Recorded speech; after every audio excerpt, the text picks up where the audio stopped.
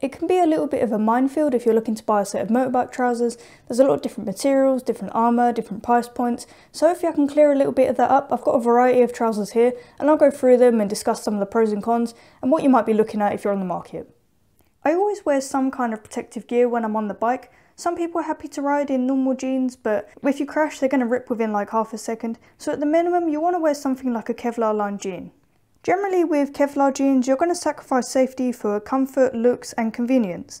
These particular ones came with level 2 knee armour and pockets for hip armour. I already have some hip armour that fit in these, so I always wear them as well. Personally, I never ride without both knee and hip armour because if you're going to crash, you're probably going to hit both of those areas, so I always want to be protected. If your jeans come with pockets but no armour in them, I always recommend to get level 2 armour because it's not much more bulky, it's about the same price, and you might as well just go for the most protective stuff you can find. On these particular jeans, the pocket for the knee armour is at the front here, as you can see, so when you get to where you're going you can just reach down and pull the armour out without having to take the whole jeans off, and that makes these really convenient. So say if you're going to a friend's house or if you're going to work, once you get there you can just reach down and take the armour out and they become basically normal jeans. It's not like that for the hip armour, but honestly the hip armour is so slim that you don't even notice you've got it on. I'm not sure how many jeans have this, but I'd really recommend looking for those front pockets if you can because it just helps so much. I've turned these inside out to show you guys what it looks like on the inside. So here are the pockets for the hip armour. You can just reach down and put the armour in here and that holds it in place. But more importantly, all this yellow stuff, this is all the Kevlar, and Kevlar is what's going to provide the abrasion resistance. You can see there's some areas that don't have Kevlar on, like the insides of the thighs here, and that's just to make the jeans a bit more lightweight, more breathable, and like I say, it's just a bit of a safety compromise to make them a bit more convenient to wear. So the area of the jeans without any Kevlar, like the inside of the thighs here, that's going to be no more protective than just wearing a normal pair of jeans. But at the same time, you're very unlikely to slide right on the middle of your thighs there, and I think you have a bit of a problem already if you are sliding there. And it's also true on the inside of the shin, so the knee is here, this is the inside of the shin. But again, the risk of you sliding here is pretty low, but it is a safety compromise. If you're looking to buy Kevlar jeans, turn them inside out like that and see which parts are actually lined. I'm not going to go too deep into the different safety ratings, but generally you've got single A, double A and triple A, where triple A is the most protective and single A is the least protective. As far as I can tell, these ones have an A rating, which is pretty good, but it means that I'll be using these for short and low risk journeys. Like I say, going to a friend's house to watch a film and I don't want to sit there for 2 hours wearing leather, I'll wear something like these Kevlar jeans. But for commuting to work, I'll definitely want something a little bit more protective than this, so I only really wear these for short journeys. And in terms of price, Kevlar jeans, generally they're going to be the worst value for money. I only paid £40 for these because they were on clearance, they're just old stock. But generally you're looking at about £100 for a decent pair, and if you want a really protective pair, AA or AAA, you're going to be looking at probably £200 to £300.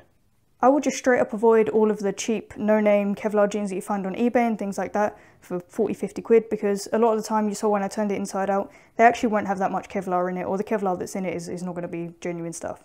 So I'd say if you have a tight budget or you really want to prioritise safety over convenience and comfort, I'd say avoid the Kevlar jeans until you've built up more of a range of gear like I have. These are really useful, but I'd say they're more of a luxury item. So onto something that's pretty popular in the women's market, but not so much in the men's market, you're looking at armoured leggings. These are a really good option because they provide all of the looks and the style and the convenience of wearing jeans, but a lot of the time they tend to be a little bit more protective. So these ones in particular, they were a lot more expensive, they cost me about £140 or something, but they are actually AAA rated, which is the same safety rating as my leathers. And it's just awesome. These came with level 2 knee and hip armour, so they're really, really protective. The only thing I don't really like about these is they have this mesh lining on the inside, and it's really nice once you're wearing them, but it's just a pain to get on and off. My foot always gets caught in this, and then try and take them off, I just get all tangled up. So that's the only thing. They're really convenient once you're wearing them, but trying to get them on and off is a little bit of a nightmare. They also fit very tight around the waist, so you might find that uncomfortable if you have very wide hips. It's better to try these things on or order from somewhere where you can return them pretty easily. A lot of what I said about the Kevlar jeans is also going to apply to things like Kevlar leggings. Turn them inside out, check where the Kevlar is. In this case, these have a really high safety rating, so I'm comfortable wearing these at higher speeds even. And they look very thick and they feel quite thick, but they are very, very breathable. So these are more of my summer option, or for times when I just want to look good and take some pictures and things. And if anyone's wondering, there's a lot of different options out there. These ones in particular are the Motorgirl Sherry leggings. I'm not sponsored by them, I paid for this with my own money, but just in case anyone wants the same ones. Now onto the most sensible, but probably the most boring options. You've just got a pair of textile trousers. These, they don't look very nice to be honest, but I would recommend that everybody start off with a pair of textile trousers, and the reason is they're just so convenient and they tend to be quite protective as well. So textile trousers tend to not look very nice. They tend to look a little bit bulky and a little bit ugly. But the good thing about that is it means you've got lots of space underneath these to layer other clothes underneath. So for example, in the summer I'll wear a pair of sports leggings. In the winter I'll wear a pair of fleece lined leggings, thermal leggings. Or you can even just wear your office clothes under these, so once you get to work you just take these off and you're already dressed. So it makes it really convenient, but yeah, the trade-off, it's not going to look as nice. Also, in terms of protection, most of these will come with knee and hip armour, or at least pockets for knee and hip armour. And like I said earlier, I'd always recommend just sticking both in and just getting the most protective ones you can. In terms of safety rating, you're going to be probably looking at a single A or a double A rating for textile trousers. You can get AAA rated ones, but they're a little bit rarer. So textile trousers are my go-to for times when I don't want to wear my Kevlar jeans, I want something a little bit more protective, but I'm not necessarily going out and riding super fast or riding on motorways or bends or anything. So I want something a little bit more convenient than leather. I also would include weather protection in the safety category. Textile trousers tend to be waterproof, and you can get very high-end Gore-Tex ones which are completely waterproof. But even a cheaper option, they tend to be at least water resistant. So these are going to keep you warm, they're going to keep you dry. They're just the most well-rounded set of gear that you can have, especially in UK weather. One thing to look for with textile trousers is something like this mesh vent, and especially you're going to find these on the ones that are branded more sort of adventure style. But pretty much when it gets hot, you can just zip this back and you expose a nice little bit of mesh underneath just to get some more airflow. It doesn't look like a lot, but it really does make a difference. This has really saved the day for me. Other than that, the only other features you're really looking for with textile trousers are things like pockets, comfort, looks, pretty much just all the standard stuff. In terms of price, these are probably the best value for money as far as I can tell, in terms of protection, weather resistance, all of that stuff. That's why I recommend that everybody start out with these. You can save your money for things like Kevlar jeans when you have enough to buy something really high end, rather than buying something cheap, because even a cheap pair of textiles, they're going to protect you pretty well. And moving away from the most boring option to probably the most exciting option, and that's a set of leather trousers. Leather, in my opinion, just looks the best. It looks awesome when you see someone in a set of leathers, and they're going to be the most protective as well. These leathers in particular are perforated around the thigh, which makes them really useful in summer, and I tend to wear these on sort of warm but dry days, because the problem with leather is once it gets wet, it's just awful to wear. It takes ages to dry out, and it sort of shrinks the leather a little bit, so you want to avoid getting caught in the rain if you're wearing leathers.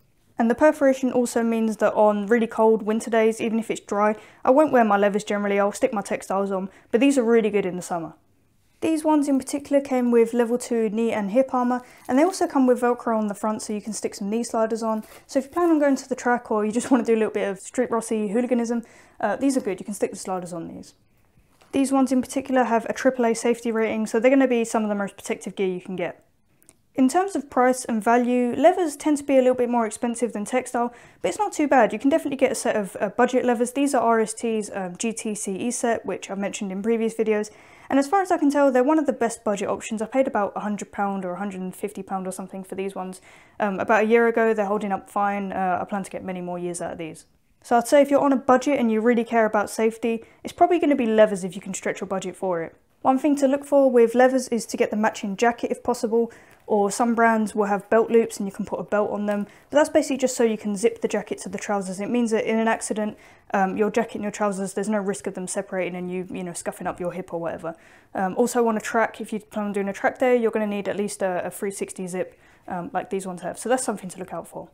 And I know this video is about trousers, but just while we're here, one piece versus two piece, I'd say get a two piece for the street because it's just a lot more convenient. One day you might want to wear your leather trousers and your mesh jacket or something, so get a two piece set for the street. And the last thing I recommend grabbing along with all of this is just a cheap set of waterproof over trousers. Again, I've made a separate video on waterproof textiles versus waterproof overalls.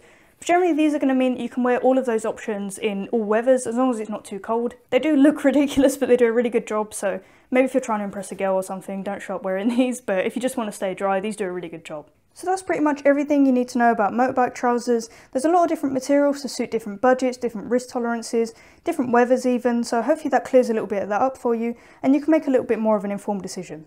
Let me know in the comments if you want to know anything else or if you want the names of any of these trousers, and in the meantime, safe riding and I'll see you guys in the next one.